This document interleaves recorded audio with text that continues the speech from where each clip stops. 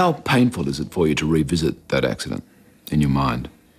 It's not a painful experience now because there's so much good that has come out of it. So much joy. So much joy? Absolutely. 3 beautiful children, knowing who I am, knowing what's important, getting perspective in life, being able to give something back, being able to help people. I feel so incredibly grateful for the experiences that I've had. Mind you, I wouldn't want to have to go back and do it all again. A lot of the hard work has been done. But there's good things that come out of everything, Peter. Kerry Packer, when he died the first time, said there's nothing there. I bet you he regrets that now. Pity he's not here to ask. That's because he's there. You're quite convinced there's something there. I know there's something there. I've been there. Well, what was it for you? Well, I had people there with me. I had a conversation. I was given a choice. Do you want to stay or do you want to come back? I didn't want to come back, you know. I mean, there was a time when I was pretty angry that I did come back. You know, I don't want to come back to this body. This is not my body, but it was my choice. You know, I made that choice, and that's the choice that we all have every day of our lives. People don't realise that they make a choice every day. How do you know this wasn't delirium working? Because I know. It's a knowing that you have. You know, I trust my intuition. I'm not trying to convince anybody. It's not, you know, it's just the way I live my life.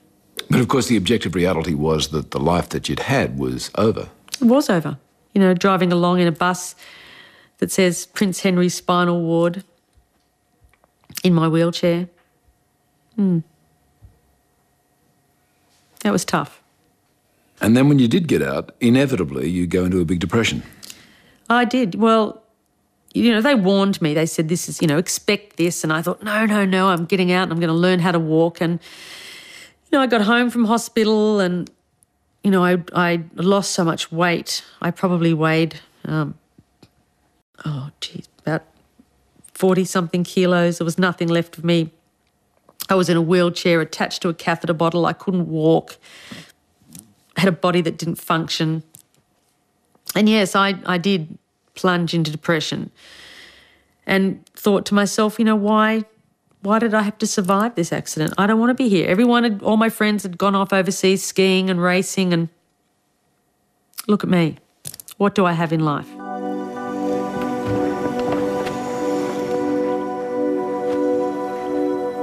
I can remember actually being on my knees next to my bed and almost saying, okay, God, if I'm here, then please give me some sort of direction in life, because there isn't an awful lot I've got to look forward to at this point. I guess that created a whole shift in my attitude, in that I thought to myself, you've got to find something to replace everything that you've lost. When I got home from hospital and I was in a wheelchair and a plaster body cast, an aeroplane flew over. And I thought to myself, well, if I can't walk, then I might as well fly. And I was lifted into the aeroplane for the first time. And when I took the controls of the aeroplane, I knew this was something I could do. I thought, I can fly. Within 2 years, I was a commercial pilot and an aerobatics flying instructor. Flying gave me my life back.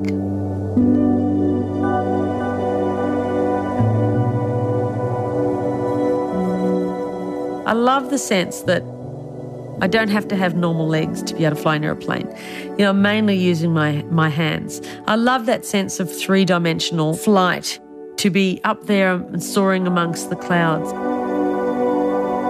But the ultimate to me, which is being able to flip an aeroplane upside down and to fly through the clouds and experience just, you know, the most unbounded sense of freedom.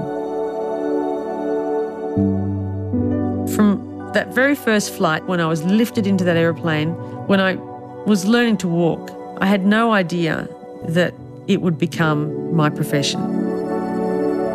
It was just that little glimmer of hope to me that after being in the spinal ward, when I first took the controls of that aeroplane, it just gave me that little bit of hope that I can do this.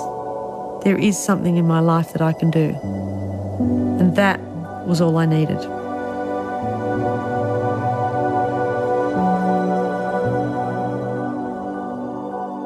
Normal flying just too tame for you? Oh, too tame, yeah, far too tame.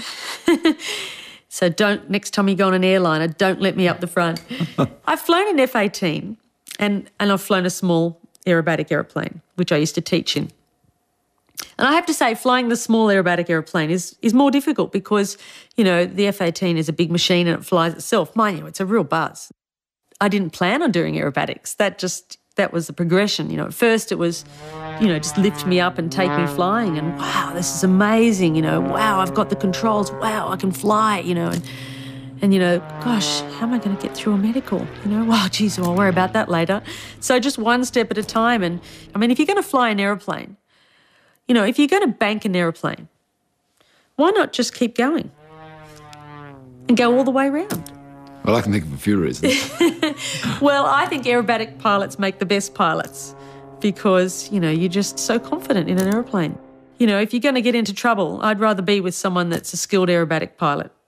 As it turns out, an instructor at the same school where you learned aerobatics was to become your future husband, Tim, who was later to become a Qantas pilot. Yeah, there was this funny little Irishman named Tim and we got on really well. And he was quirky and funny and made me laugh and, you know, we had a very quick courtship, I guess, and it didn't take long for him to ask me to marry him.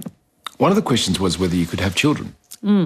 I said to Tim, you know, I have to be honest with you, Tim. You know, the doctors don't think I'm ever going to be able to have children.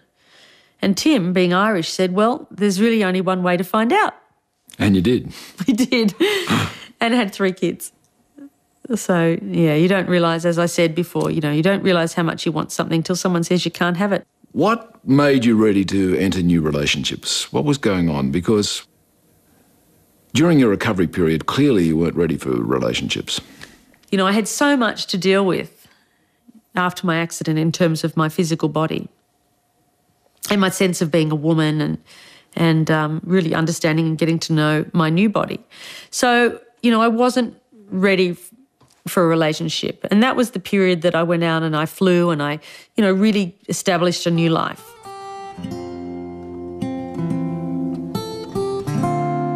When I wrote my first book, I really had no idea of the impact it would have. I wrote it because I thought maybe somebody might be helped. If I had had something to read after my accident, I know it really would have helped me. I went in and approached a publisher and told them my story, and I was really signed up instantly and sat down and just wrote Never Tell Me Never in around 6 months. It was published and it had an overwhelming impact. It was, you know, a complete surprise to me just how quickly it sold and how well it sold and the impact that it would have. It's probably sold a few 100,000 copies now. It's been made into a movie.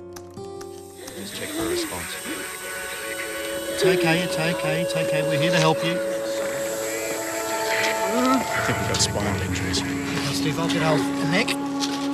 Having a film made about your life is a very surreal experience because I actually got to sit down and look at all the audition tapes of the actresses that were trying out for the role to play me. And, you know, none of them really jumped out at me until I saw Claudia's audition.